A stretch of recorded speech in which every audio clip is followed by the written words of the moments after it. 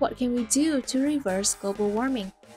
Become aware of the solutions and think about the actions you can take as you listen to how we are drawing down in Pennsylvania.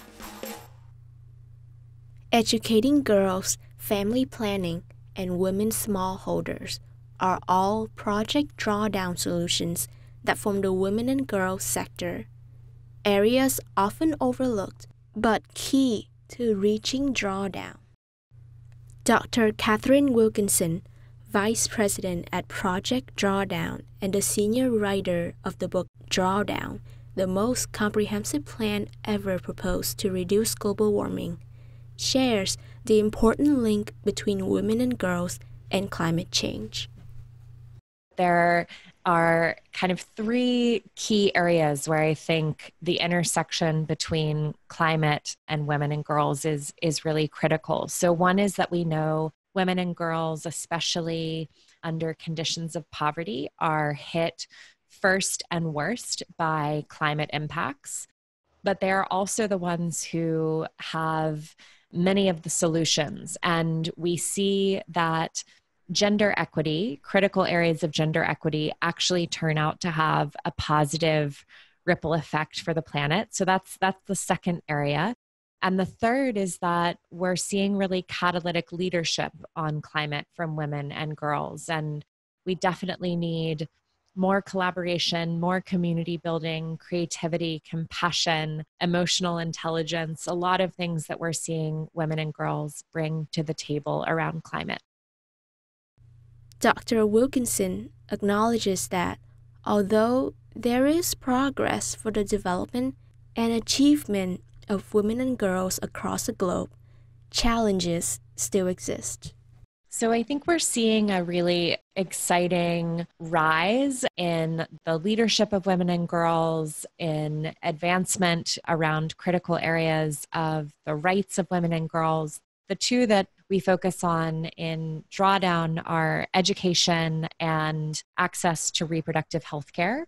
And we're seeing that progress is being made, but not nearly enough. There are still too many girls who aren't in school and too many women who don't have access to reproductive health care and contraception. So things I think are moving forward, but there's still a lot of work to be done. Dr. Monica Montecinos, professor of psychology at Penn State Greater Allegheny, encourages more interdisciplinary conversations while working toward solutions to really emphasize that gender is integral to all conversations that groups are having.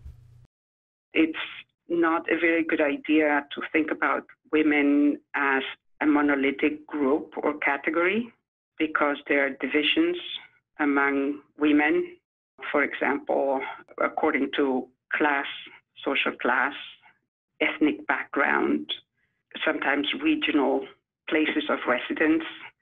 And so women may, in some cases, overuse resources in order to survive as a response to poverty.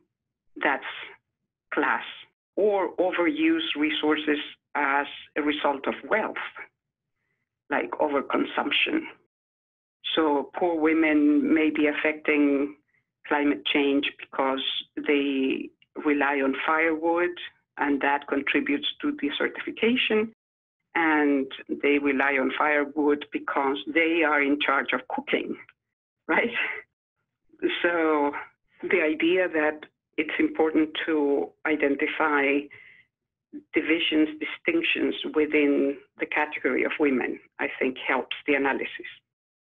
Rural women will have a connection to global warming that is different from urban women.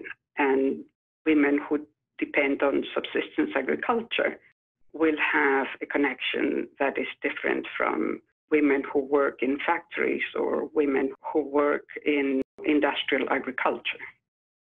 Dr. Montecinos continues by calling attention to the importance of how new generations are socialized and who transmits the new culture and norms that have the environment at the center, As mothers and teachers are central to this cultural transmission, they feminize the communications.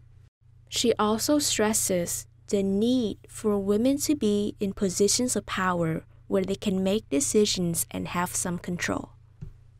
That's the importance, I think, of looking at this from the gender inequality perspective rather than gender period, or worse yet, women, because there is a hierarchy of gender, and women are in a subordinate position with much fewer opportunities to make decisions, to control resources, to be autonomous.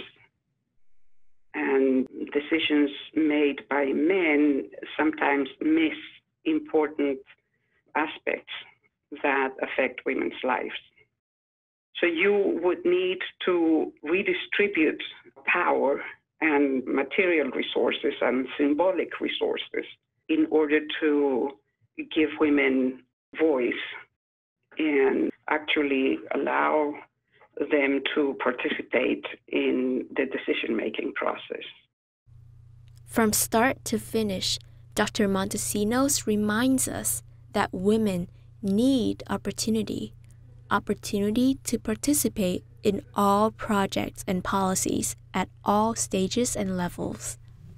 And the other point that we just talked about is to facilitate women's participation in the assessment of needs of communities and countries and global debates. What is needed and what are the priorities for planning future projects or policies, and what are the budgets? How much money will be spent on this or that, and who will participate in the implementation? Often women get marginalized at all these levels, from the planning, from the needs assessment to planning to implementation. And all that comes from women's subordinate position in society, in the professions, in politics, in governments. In the state of Pennsylvania, there are several initiatives working to advance women and girls. For example, the Pennsylvania Commission for Women plays an important role in advising the Pennsylvania governor on policies and legislation that impact women, supporting economic and civic opportunities for women, encouraging mentoring programs for girls and young women, identifying programs and opportunities for the benefit and advancement of women, and serving as a resource center for Pennsylvania women.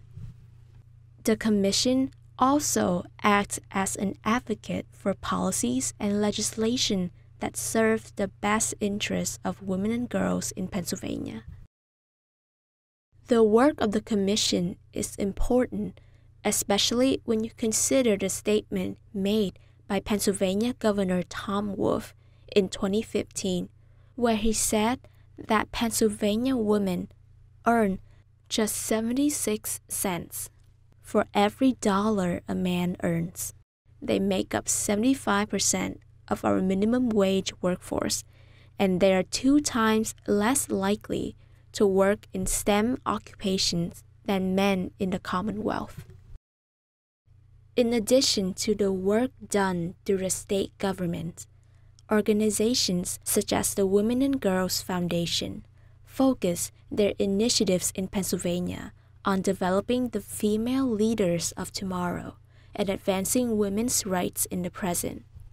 Their programs are committed to identify statewide solutions to the problem of gender inequity so that all women do not face discrimination on the basis of nationality, economic status, class, ethnicity, race, sexual orientation, or marital status.